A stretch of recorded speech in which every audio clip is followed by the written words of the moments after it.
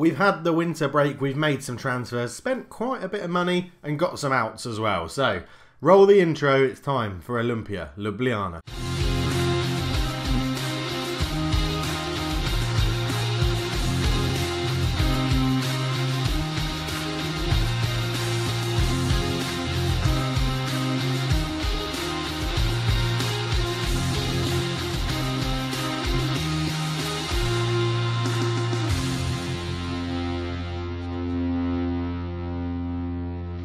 Hello and welcome back to the NK Maribor save. Hello and welcome back to the Journeyman save. I am Cultured Left Foot and I haven't made that sort of error in quite a while.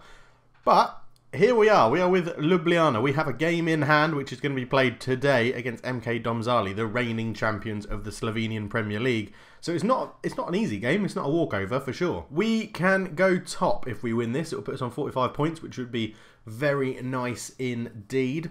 As you can see, we've actually been pretty successful as a club, Ljubljana, winning the last two league titles when Maribor won it in 2016-17. But it's not going all our way. We have actually won the two games. I've played two games after the winter break because I used all these friendlies to tweak tactics and try and sort something out. So they sort of got harder as we went. We won 2-0 away to that team, whoever they are, Medved getting 2. Then we drew 0-0 with Poli away. I think they're Romanian, Yeah, second division Romanian team. Not a great result. We then won 2-1 against Plostiev, another Romanian team. Medved getting another 2 goals. We drew 1-1 with Batran Dumana. John Mary getting our goal in that. And then we beat Stromsged TF at home. Our only home friendly in the winter break. They were the hardest team we had to play. We won 2-1. Stefan Savic and Andreas Vomberger getting the goals. We then went on to the league. We beat Alumni 2-1. Something quite crucial has happened that probably meant we beat them easier than we should have done. Our goals going from centre-back Bjalik and striker Vomberger in the 73rd minute, straight after they'd equalised. And we've just beaten ND Gorica 1-0 away from home. Timmy Elsnik getting a goal, a new signing, who Slovenian viewers of my channel will probably recognise the name Timmy Elsnik. But let's go through the transfers and see what has happened. So, we joined where we're looking at everything from January onwards. So, we'll start with the outs. We have quite a lot of loan players going out. We won't delve into them. They're not too much of a big deal. But for 220k, we sold Mitch Apau, who was a right back. And really, he's okay, but he was nowhere near my first team. We got Pusavar and Klemčić, I think, is the other right back we can play there. But Pusavar's by standout our best right back and will be keeping that spot his own. And we've sold left back Eliza Krefel to someone in Romania, I think, or someone in Slovakia. We've sold Eliza Krefel to Slovakia, and he's okay. He was nowhere near my best left back at the club, so was happy to let him go. And then a couple more loans have gone. The main ones are Turkus. He's gone on loan. He's got quite a lot of potential, so we'll be keeping an eye on how he does. And Mladen Lovric, who actually made his debut in the game against NK Maribor, but since we've brought in some replacements, he was allowed to go out on loan. The only other thing to really report is the guy who scored for us against NK Maribor has now left the club on a free transfer because he just wasn't very good. Yeah, played one, scored one, 7.10. But really was surplus to requirements. He just wasn't good enough and ever going to make the first team whilst we were here. So just thought I'd release him and free up some spaces because the squad was huge. It was absolutely huge. They don't have a B team. So it's just the first team and then under-19s. And the under-19s, as soon as they get to, well, 19 and older, they have to move to the first team because they're ineligible to play for the under-19s. So basically, if they're not good enough, they're just getting released on a free. But on to the ins. So we've brought in Jan Petric. Welcome to the club, following us around. Still very highly recommended, rated potentially. So more than happy to bring him in. We got him for 105k. Hopefully that'll be worth it. Probably a person that's going to follow us around on the Journeyman again. Always good to take my Patreons with me. Johan Terhorst joins for 8k. He's come in. He's played one game and did okay so far. He's not going to get that much game time at this level. He really isn't rated high enough for this sort of level. But he's going to be, if you watch Loki Doki series, he's going to be our Harry Owen, I think, Johan Terhorst. I do have a soft spot for him. Then we brought in Olijmpia. So before I get on to Luka Janzikovic, we outlined So I've read all the comments as well over the weekend, and we outlined what we needed to buy. Goalkeeper, probably a centre-back, left-back for sure, and probably a centre midfielder, I think it was. So I also now know that I should have bought another position as well, because we're struggling in a certain area. But Luka Jankovic joins. He was Olijmpia's first choice goalkeeper, and he was one of the best goalkeepers for his age in Slovenia. We've bought him in for 185k. He's on a 7 so far, conceded 1 goal in 2 games. But as you can see, he did okay at Olijmpia. With his average ratings weren't brilliant, but 17 and 17 isn't too bad, and 32 and 28 for a team that is never going to be fighting towards the top is pretty good. So Luka Jankovic comes in and becomes our first choice goalkeeper. Much better stats than what we currently had. Much better rated current ability and potential ability. So Luka Jankovic is in the van. Timmy Elsnick joins on loan from Derby County. An inside forward on the right, a very, very good player. Lacks a little bit of pace and acceleration, but the crossing and the dribbling, composure, decisions, flair, all of that sort of stuff that I like in my wingers is quite prevalent, which is very, very good. He started as well, scored a goal in one of his 2 appearances, and got a 7. He's on an average of a 7.3, so already showing that he should be pretty good in the Slovenian Premier League. We've then followed that out by signing a new centre-back, Marek Kajzela. We broke the Slovenian national transfer record, bringing him in £1.1 million. We've obviously paid over the odds for it, but it was deadline day. I needed to get another defender in, and he's now easily the best defender we've got at the club. Annoyingly, he twisted his ankle in the last friendly, so he hasn't actually been able to make his first team appearance yet. But I think this guy is going to be absolutely brilliant and be the stalwart that we need at the back, that really strong person to make a good defensive wall. Next up, Sasa Ivkovic, 180k. I only found out after I bought him that in real life he's just signed for NK Maribor. Another holding midfielder / midfielder that can play in there. Some good stats all round, 11s, 12s, some 13s in there, but ideally good passing, good teamwork, decent work rate, vision, positioning, all of these sort of stuff is what we need, and good stats and attributes there, which are very, very good. So he's made 2 appearances, averaging a 6.85. Obviously, we won those 2 games, so it's easy for the players to get good ratings and stuff. So that's good. Staff-wise, we have bought in, I think I can see that in transfers as well. Can I see transfer history? Staff in, here we go. Obviously, I joined as the manager from the Grafschamp. We then bought in Amel Mukjovic as a goalkeeping coach. Not the best, but he has very good goalkeeping attributes, which is what we want to see. He came in from NK Celj, so we nicked their goalkeeping coach. And then we brought in 3 new scouts. Dalibor Bodanovic, 8 and 10. The scouts aren't brilliant. Murad Gurabi comes in 9 and 10. And then Roland Cobb comes in at 9 and 8. But we are expanding our knowledge of people that we know with every scout we bring in. That is all the changes that we've done so far. Tactically, we're lining up, obviously, in a 4-1-2-2-1. We're playing how I tried to get De Graafschamp to play. Ter Horst is up there as a false 9, although he doesn't really like it. We don't have a striker that can do that role. But what I need is to allow these 2 wingers to cut in. We sort of need a striker that will drop back into a little bit of space. So that's what we're going to try and implement. It's worked so far with 2 wins from 2. However, I am trying to... This is where I've been playing around with tactics, as you can see. So the other thing I'm trying to implement is a sort of 4-4-2. Something like this, where you have, again, 1 deep line forward, 1 attacking forward. And then ideally, you would have one of these probably on defend... defend the ball and just looks to win the ball in the centre of the field and quickly let off to a more creative player. Probably something like a ball-winning midfielder, an advanced playmaker on support, and then one of the wingers maybe on attack, just so that we get the numbers going forward, and then these guys would be fullbacks on support, just so they don't really have to help up too much. And then this would be, ideally, a counter-attacking formation that we'd use against slightly bigger teams. So we might use something like this today against NK Domzale, where we're going to look to get the ball forward a little bit quicker, maybe not run at them as much, although, you know, that's neither here nor there, to be honest. The board want us to play possession football, so this first tactic is going to be our more use at home and use against the weaker teams, where we can keep the ball, get that possession. We're going to retain the possession, use short passing, and look to break the other teams down. The 4-4-2 is sort of a formation I want to use where we're struggling, or we're playing a bigger team like the Maribors, the Domzales, people like that, where we can maybe launch the ball over the top and look to get the ball forward a little bit quicker as they push on. I think they should be dominating us. But overall, it's going okay. This will be a tough game, so without further ado, let's get into it. Okay, and we are going to use the 4-4-2 formation because they are a big team, NK Domzale. They won the league last year. They've got some very good players. Janzakovic lines up in goal. Putivar, Ayup, Bajaric and Sturm make up the back four. Vankas, Ricardo Alves, Kretu and Savic are the midfield four. And then up front, Mary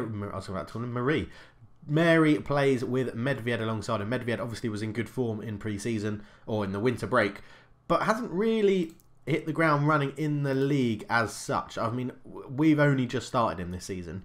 2 appearances, he's doing okay. He wasn't, I don't know why he wasn't in and around the first team, but he's very good. He's got good stats. He's doing okay. I'm going to say, well, let's go aggressive and say that we owe NK Domzale. That seems to fire quite a lot of the guys up and then talk to them passionately. I have faith in you, get out there. That seems to work as well. Tunnel, we'll let the assistant do that for now. And they'll get the game underway. So the other position we really should have invested in, but I thought we had good numbers. We really should have looked for an out-and-out goal-scoring striker because that's where we're struggling. If we look at the league table next time it comes up, as this is what I was hoping would happen. We launch a counter-attack and try to get up forward early on. As Ricardo Alves is put in, why has he squared that there? I mean, Vankas shoots from an even worse angle, but why has he squared that? Ricardo Alves. If we look at the league table here, look at the goals. We've only got a goal difference of +7. That's not very good. If you think Maribor are +21, and when we were Maribor manager last season in FM17, our goal difference was humongous, like +40 or something. So in the hunt of the summer window, my main find will try and be looking for a striker as NK Domzale come forward here. Sidok, it's cleared very well. Now, can we launch a counter like we want to? Medved looking for Mary. It's a poor pass. And Dobrovic picks it up back to Vidmar. Vidmar with a big, long clearance. I mean, the 4-4-2 isn't a shape and formation I normally enjoy to play, but it is one of the ones that works best on a counter-attack. As Mary with the header, it goes just over the bar. But yeah, the 4-4-2 is a good formation to implement for the counter-attack, and it is very helpful to do that. We must improve our game, especially in creating chances. Well, if you can let me know how to do that, that would be great. Mary, can you find Medved? He does. Medved shoots off the post, off the goalkeeper. It could have gone anywhere. And we are really dominating this game. I think we're even getting more possession, which is great. Alves with the ball in. I haven't done set pieces and stuff yet for this, for the 4-4-2. It is a formation we used in the winter break as Kramer comes forward. It's a good tackle. And Alves back to Janzakovic with a long ball forward looking for Mary. Dobrovic picks it up. Medved. It's not Medved. Would it be Medved or Medved? I don't know. I'll keep using the two. Let me know which one you prefer it to be. So after this game, Lovro Gaming, we're just going to call him Lovro from now on, will be getting his regen. He's suggested on a previous comment that he's happy for it to be someone who's already at the club. So we'll be picking someone out for you as Vankas comes forward, gets to the bye. What is that? What is that? That is stupidly ridiculous. Ivkovic up to Montajic. So they've got an overlap that we have to be careful of. Vetri into Usmani. Usmani to Ugova. Good tackle. Now, Mary, what can you do there? Holds on to it. Back out to Vankas. Don't shoot. I know you like to shoot, but don't shoot. Alves. Back to Vankas. Vankas up the line. Good ball in at the back post. Savic, the left back. Mary's put it in. John Mary gets the goal. Stefan Savic, I thought, was going to header for goal, but he knocked it down. Whether it was deliberate or not, that puts us up to the top of the league as Vankas here. Vankas took a time, put a great ball into the back post. I think he was more playing for an area. Goalkeeper came walkabouts, knocked down. Well, just the goalkeeper was so out of position. The knockdown worked really, really well. And it was great. 1-0. So we have a corner. Savic swings it in. Looking for... It's there. Knocked down. Medved. Oh, he's hit the bar. He's absolutely crashed it against the bar. We are taking Domzale to the cleaners at the moment. Look at this. 10 shots to 4. 11 shots, 4 on target to their 2-0. This has been a really good performance from us so far. Alves not having the best of games in the middle, which is annoying because he's our best midfielder.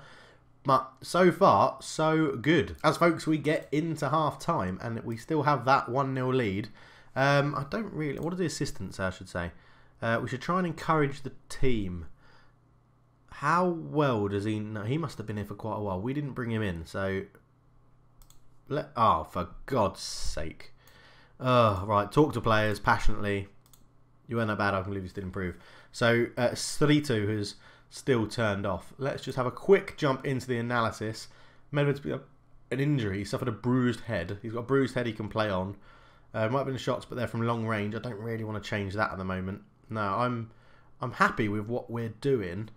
I mean, you can see how much we're sort of playing, focusing down a bit more of the right, and they're focusing They've had a lot of the... Why is their heat map showing them? They're very high up the pitch, which is probably why our counter-attacking is working pretty well. I'm going to leave Ricardo Alves on just for a little bit longer. We can sub him off for Ivkovic, the new signing, and maybe drop him back to a deep line playmaker.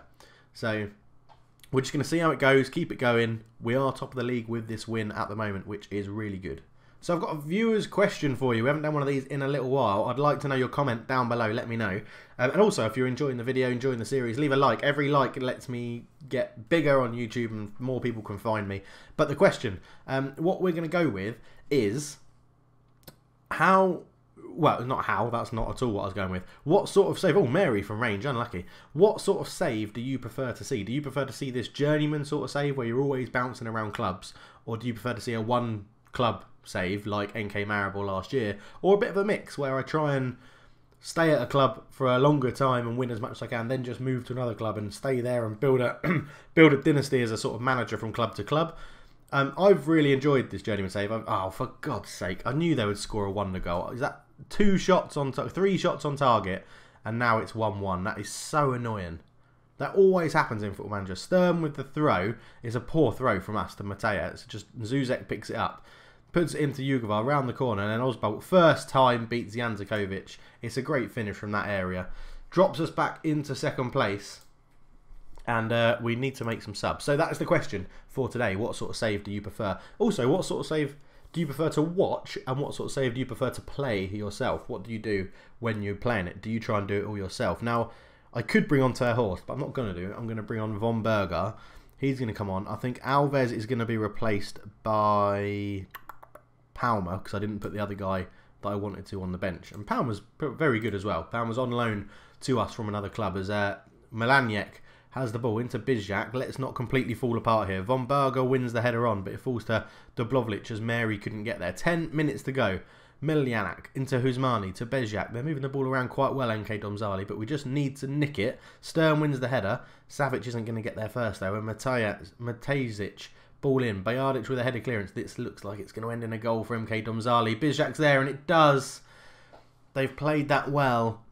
They don't deserve it, in my opinion. I really don't think they deserve it, because we've dominated them. They've obviously changed something up ever so slightly. As Matejic, it was a good headed clearance from Bajardic, which didn't have a midfielder to go and pick that ball up. As Huzmani put it into Bizjak. Looks potentially offside, but I really can't complain that much. We're going to make one final sub, and it's going to be Sturm.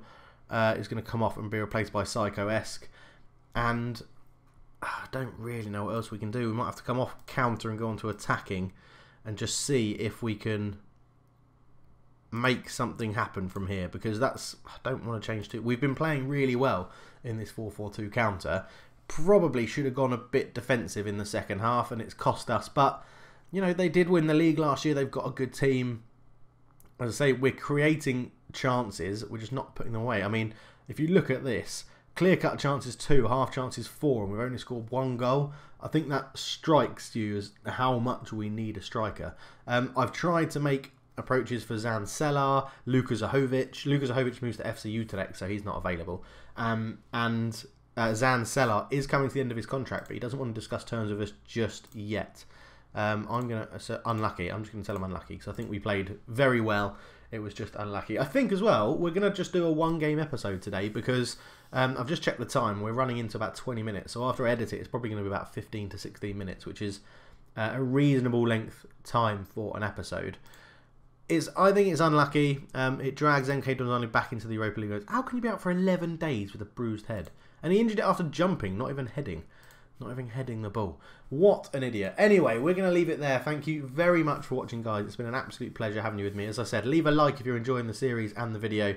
And there'll be more, hopefully, daily, every day. My stream schedule is hopefully going to start happening every Monday. So after this video comes out, about an hour after this video comes out, hopefully I will be streaming, and it will be the Man United save, carrying on that Man United save. So if you can come along, the link is in the description below. But for now, I'll chat to you all very, very soon. Thank you very much for your support, but I'm out. Cheers.